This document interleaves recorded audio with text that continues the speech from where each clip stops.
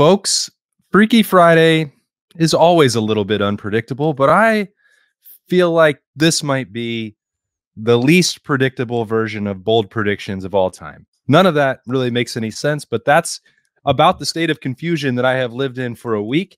Welcome to the podcast daily. It is Freaky Friday. It's Bold Peas with Bill Landis, Jeremy Birmingham, and me, Austin Ward. I don't know what's going to happen, so I don't know how we're going to make three predictions each about this game. Bill, what is let's start with scores. How about that? Maybe that'll set the tone for what we're going to talk about after that. Let's just lay it out on the table, who we think is going to win this game, and then we'll work from there. Bill, I don't know that I've heard a score prediction yet from you. Yeah, so I'm picking Ohio State. I'm picking Ohio State to win 24-20.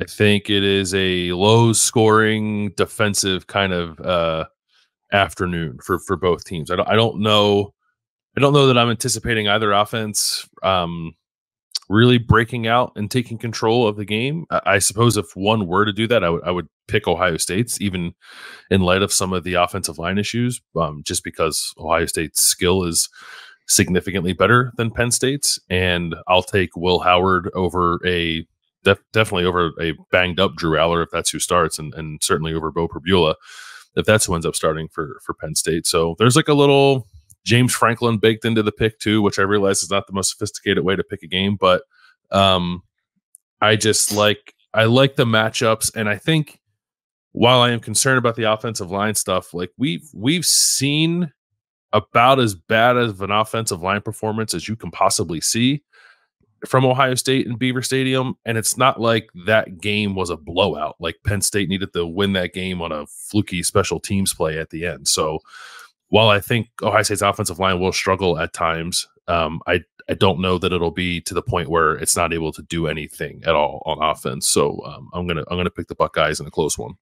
Okay, Bill, as more of the analytic guy, the guy who watches a lot of film and football, like Jim Knowles has faced Andy Koltonecki's offense before, right? One time, I think in Koltonecki's first year calling the plays for Kansas, and Kansas was not very good that year, and was also playing a backup quarterback, and Oklahoma State destroyed them in that game. So earlier in the week, I said Penn State 24, Ohio State 17. As the week has gone along, as I thought might happen, you start to feel a little bit better about things, and especially if Ohio State gets Lathan Ransom back, I feel better than I would have, not being sure who was playing back there for Ohio State. I am going to turn that and flip it a little bit and say Ohio State 23, Penn State 21 is my final score. I don't know who's playing for Penn State. I think we're in this very bizarre situation where Bo Perbula may be a better option for Penn State, even if both he and Drew Eller were healthy, because I think that Perbula brings something different to the table with his ability to run. And it's an area that Ohio State has struggled in, containing the quarterback. And while Aller is certainly not a statue, he is not a guy that really frightens you with his athleticism. So knowing that Drew, even if he does play, is not going to be 100% based on what we've heard out of based on his knee injury. I think Ohio State has enough to get it done. I could see this being a 27-20 type of game, 24-20, 24-21, but I'm going to go with 23-21, something real close.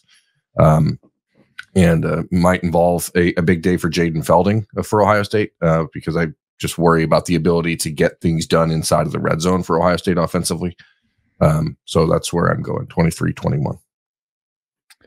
After the angsty week that we've had on the podcast, I didn't think we would all three be picking Ohio State to win, but that is going to be the situation, because while I believe there are absolutely legitimate concerns about Ohio State that have to be addressed, there is no world where anyone who's watched the podcast before would expect me to pick James Franklin to win a game, and I'm not going to start now. But the three things that at the end of the day, that is what it comes down to me. I always point to the three things, which is the quarterback battle, the coaching matchup, and where the game is. Can't change the fact that it is in Happy Valley, and I think there is some benefit for Ohio State that game is at noon, but they've also won whiteouts at night there. I don't think that that's something that the Buckeyes are intimidated by, can't overcome. Maybe playing on the road is actually a good thing for this team. Whoever starts at quarterback for Penn State is not going to trump Will Howard, in my estimation. Talked about him with Berm on Thursday, and the way that he's been playing, the leadership, the motivation, everything that is pointing in the right direction for him. And for, whatever questions have popped up about Ryan Day throughout his coaching career, in the biggest of big games, he has met the moment against Penn State every single time. And James Franklin tends to shrink from them, most notably against Ohio State. So if that's one in the pro column for Penn State that I'm actually sort of trying to give to Ohio State, all three of those things point to an Ohio State win for me. I don't know that it's going to be a work of art, but I think I will take them to win this game 22-16. Yeah, so we're all around similar scores. I was a little hesitant to pick a score for Ohio State that included a field goal because I don't know if they'll kick any. Like if they're in a position that it's like on the border, I think they'll probably just go for it. And that is, I think, largely based off not having a tremendous amount of confidence in their field goal kicking operation. But I'm thinking maybe the field goal I have in my score prediction, is like a on the fringe of the red zone kind of field goal, not a we're gonna 38 yarder. Yeah, if Ohio State gets inside the 15, I don't think they're gonna be kicking any field goals. I don't care what the down and distance is. Okay, well that's a bold prediction in itself. It's a pretty boring one, but yeah, it is. Well, I don't know how exciting they're really going to get based on the score predictions we have for this game. Yeah, that's a fair point. All right, I have a real one. That is not one of my three. Whatever I just said about field goals. My whatever I just said about field goals. Whatever I just said. I think both of these teams will be led in rushing by a quarterback. And that Will Howard will score 2 rushing touchdowns in this game. I don't know. That's like a little straightforward with Ohio State. I think Will Howard's legs have to be a factor in this game, and I believe they will. And even if Drew Aller starts and gives it a go, they have played both quarterbacks all year, and I think Bo Pribula will probably play more in this game because Drew Aller, if he does play, I'd imagine his mobility will be limited. So I think it could end up that Pribula ends up leading Penn State in rushing, and that Will Howard will lead Ohio State in rushing. And I'm not talking anything crazy because I don't know that either of these teams are going to go nuts running the ball against either of these defenses. But because the running backs, I think, might have a hard time on both sides, I could see the quarterbacks getting loose. So I won't drill down on specific yardage, but I will say that Will Howard will lead Ohio State in rushing, and Bo Pribula will lead Penn State in rushing, and that Will score 2 touchdowns on the ground.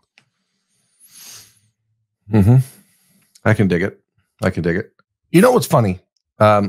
As much consternation as there's been about the Ohio State defensive line and the lack of pressure, et cetera, and as much celebration as there is of what Abdul Carter and Penn State does, Penn State only has 14 sacks on this season as a team, which is 1 less per game than Ohio State, who has 21 or 20.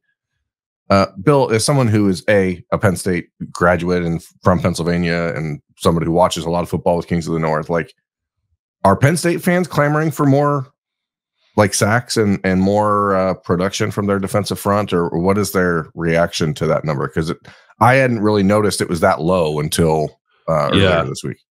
Yeah, probably. There were pretty high expectations for Abdul Carter. He has 4 sacks this year, and so does JT Tuimoloau. Yeah, and their pressure numbers, I think, like Penn State's edge rushers pressure-wise are similar to what Ohio State has done this year. And if you look at Penn State, like overall pressure rate as a team, it's not bad, but last year it was the best in the country, and this year it's something somewhat significantly worse than that, even though it still is like top 25, I think. So yeah, I think they're probably the defense has played really well for Penn State, so I don't know that people are like totally screaming about what's happening, but I'm sure that people were expecting them to get after quarterbacks more than they have so far this year. And my bold prediction is that Ohio State will have more sacks than Penn State. So, even with the offensive line issues for the Buckeyes, I firmly believe in Chip Kelly and Ryan Day's ability to scheme Ohio State out of sacks. I mean, it's funny because we've heard the Ohio State coaches talk about how if a team doesn't want you to get sacks against them, then you don't get them. And we've never really seen Ohio State be in the position where they're the ones that have to out scheme or scheme out sacks. So I think Ohio State will end up this game with more sacks than Penn State. That's especially true if Drew Aller is playing, because if he's playing and if the knee is a sprain in the MCL or ACL or LCL or PCL or whatever PL it is, CL, not PL, whatever L is going on. It's not a medical show. Yeah, whatever the L problem is. I think that is. I have a tough time believing Drew Aller won't try and play on Saturday. So I think that at least early in the game, there's an opportunity for Ohio State to really get after him. And I think I don't know if I'm going to drill down on the players themselves, other than the fact that I think Tyreek Williams is going to have 2 sacks for Ohio State. And I think the Buckeyes will probably double up Penn State on the sacks in this game. One thing there that, because we were talking about offensive line for Ohio State earlier, and then to that point, Berm denied Dennis Sutton, who is Penn State's other defensive end, might not play. He was hurt against Wisconsin and then wasn't at practice on Wednesday. James Franklin said he's a game time decision too, but it was so weird. But both those injuries to Aller and Sutton, like they're both on the sideline, both seemed totally fine during the Wisconsin game. And I'm like, I don't understand what's going on here, but Sutton tried to come back in and play. I think he played like 1 snap and then took himself out and didn't play again. So we'll see. Yeah, his looked worse to me than Aller. Like the nature of the injury when it happened, it was like, oh, he should be okay. But then it looked like he was really concerned about the groin, and that's not something that isn't. Yeah, you said it, buddy. That a defensive lineman would want to play through. Okay. Like I said, unpredictable show. I don't know what transitioning from that. I don't know what to do with that, but Gabe Powers. So Burn made a point that I thought was going to be pretty relevant for this game, which is that Ohio State and Chip Kelly and Ryan Day and Justin Fry and Brian Hartline and Carlos Lachlan, Keenan Bailey can all scheme around sacks. Like other staffs can do it than the Ohio State one can too. And I think that is where the creative offensive packages are going to have to be featured. And I know that I talk a lot about pop passes and end arounds. Well, guess what? I'm going to do it again. Emeka Egbuka has to be a prominent weapon in this game. I think he needs to touch it 10 times. I don't know if he will, but I think that he's going to have a rushing touchdown. And I think Jeremiah Smith is going to have a rushing touchdown in this game. I think that I like what Bill's talking about. I think if you get down in the red zone, like Will Howard's got to be a factor. Based on my score prediction, I'm not anticipating a ton of scoring opportunities for either team. And I think you're going to have to manufacture some of them. And we've seen that already with Jeremiah Smith taking a touchdown on an end around for a score. I wanted to see more of Emeka in that package against Oregon. I thought that they were finding success, and that's one part of the game, one part of the rushing attack where I thought Ohio State could have continued to hammer that. Running straight ahead, as we talked about for the last 6 quarters, has not been a viable path forward for Ohio State, but they have athletes everywhere. And if you can get them in space, you don't have to block it up amazingly. Does help if you do that, but I think you want to get it as simply as you can into the hands of your most explosive playmakers. And I think both of those guys can turn that into touchdowns for Ohio State. So Emeka and Jeremiah Smith rushing touchdowns.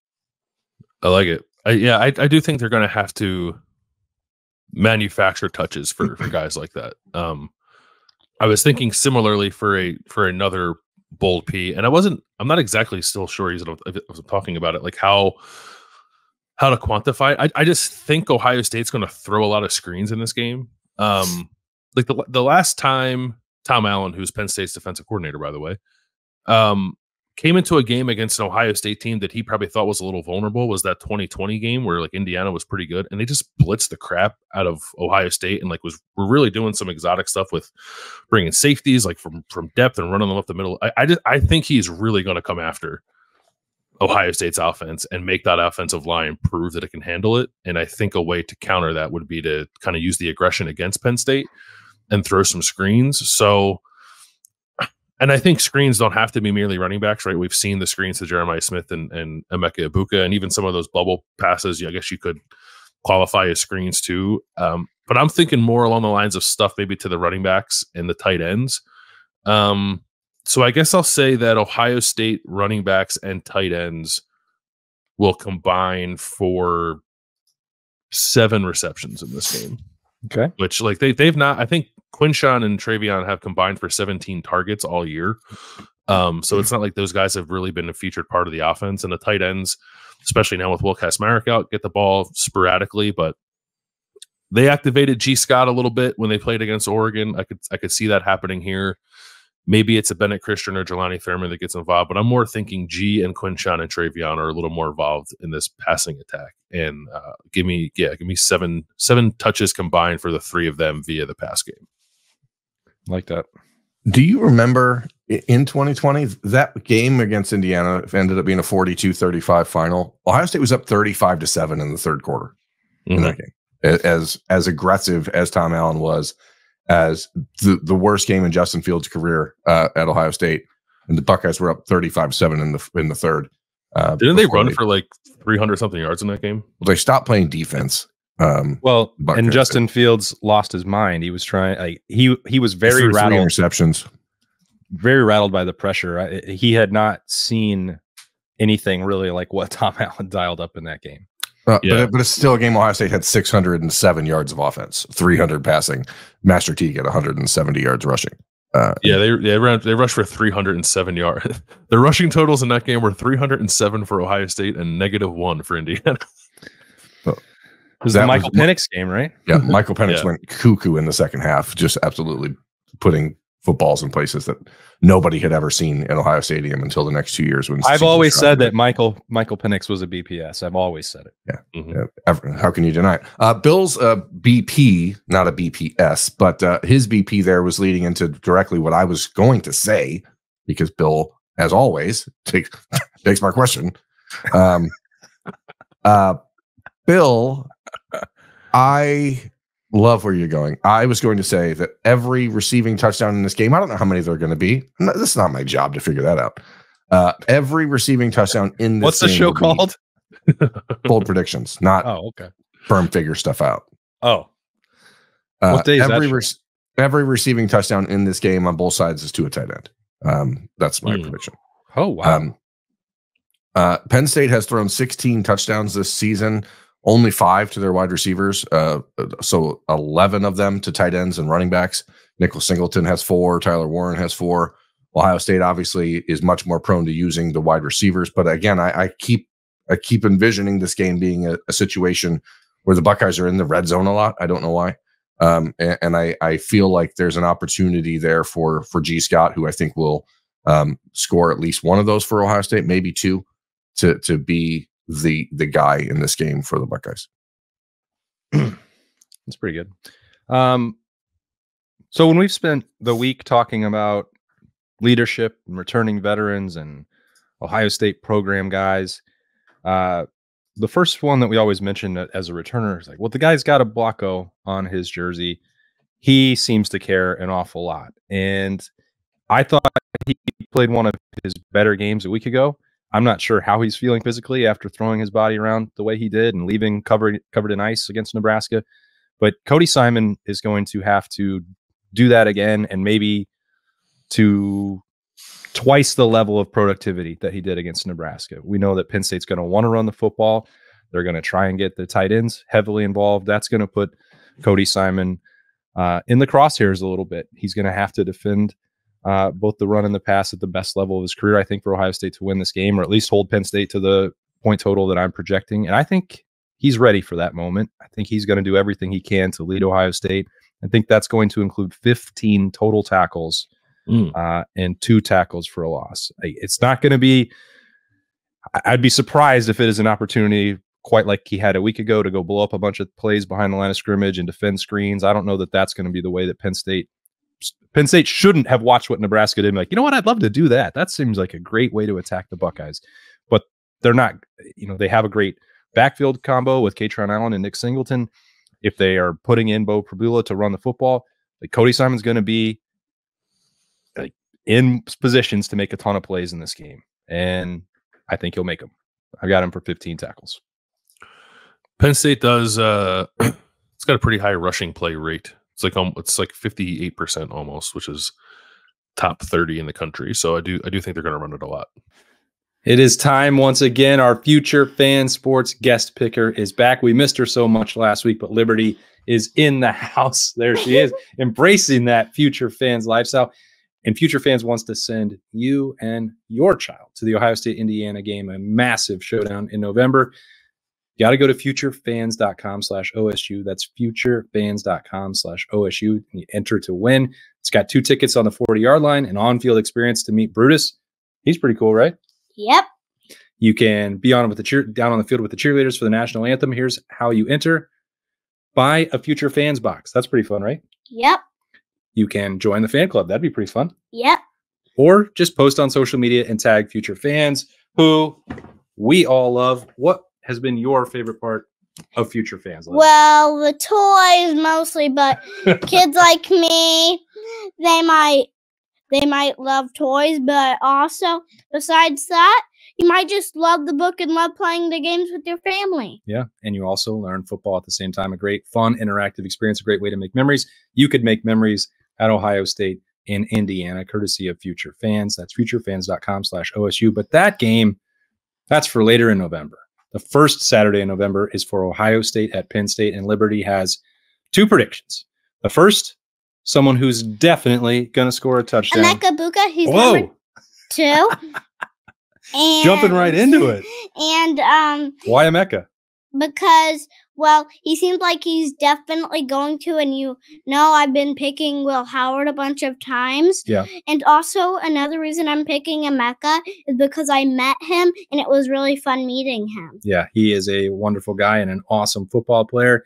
He's a captain for the Buckeyes, who play Penn State and the Nittany Lions on Saturday. Except for Will Howard, he's the actual leader. He's a great leader. He's the I know. quarterback. Great point. All right. So both of those guys are going to be really important. Are they going to lead Ohio State to a win? Buckeyes? Yes! Okay. All right. That's an emphatic prediction from our Future Fans guest picker. She is Liberty. Now back to Bill Landis. I've picked 2 offensive bold Ps, and it would feel a little silly to do 3 in a game that I think is going to be pretty low scoring.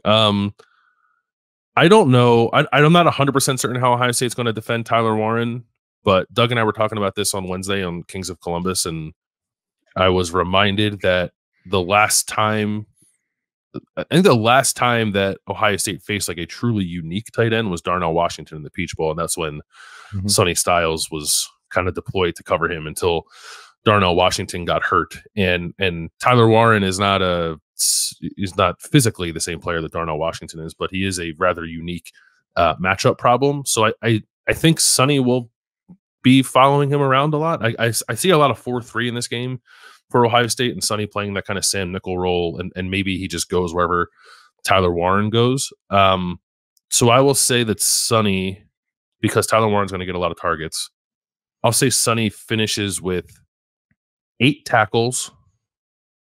And I don't know how that would rank for him this season, but 8 tackles and 3 pass breakups. And I think in the process, like, he does a good enough job of making sure that Tyler Warren is not the one who beats Ohio State. And I think that's probably the plan for everyone who faces Penn State, is like anybody else but him, and force Drew Aller to make plays with those receivers, or Roper Buell, whoever the quarterback is. Because the receivers of that team don't scare me. And I don't think they should scare Ohio State, even in light of some secondary struggles the last couple of games.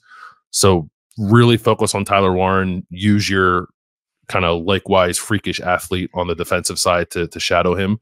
And I think Sonny can hold up in that matchup. So Sonny, I think in that case, becomes maybe the most important guy in Ohio State's defense on Saturday, but I think he will rise to the occasion. I think he's played pretty well the last couple of weeks. So 8 tackles and 3 pass breakups for Sonny.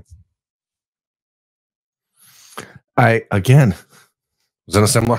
a similar thought, but it's Caleb Downs who's covering Tyler Warren this weekend in my mind. Could be, yeah.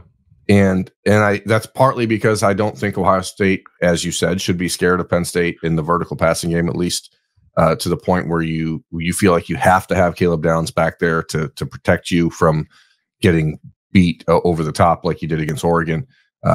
So I don't think you make that adjustment, to try and counter what Oregon did against Ohio State, and because Penn State can't do it, I don't think. But I think that this week is the first Caleb Downs interception of the season. And I also think that he will have 3 tackles for loss this weekend. So I think we're heading into a part of the season where I do believe people understand how good Caleb Downs is, but I don't think it's really or necessarily translated to productivity or statistics yet.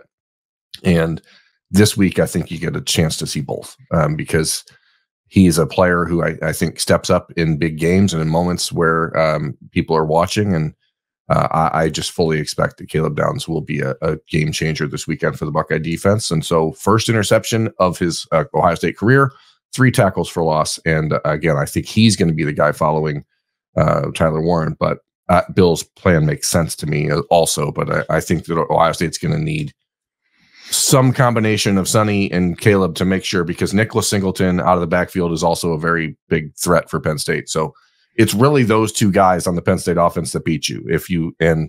Ohio State will need their best athletes to be covering those 2 guys. And so I think it's just a little mix and match for the Buckeyes there.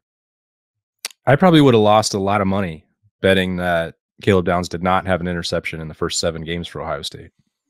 Like, he's not doing anything wrong. It just hasn't come his way. Yeah, it's like he's not even really been close to one.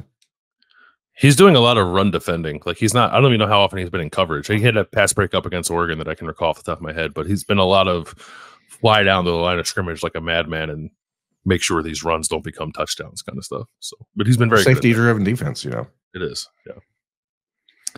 Yeah.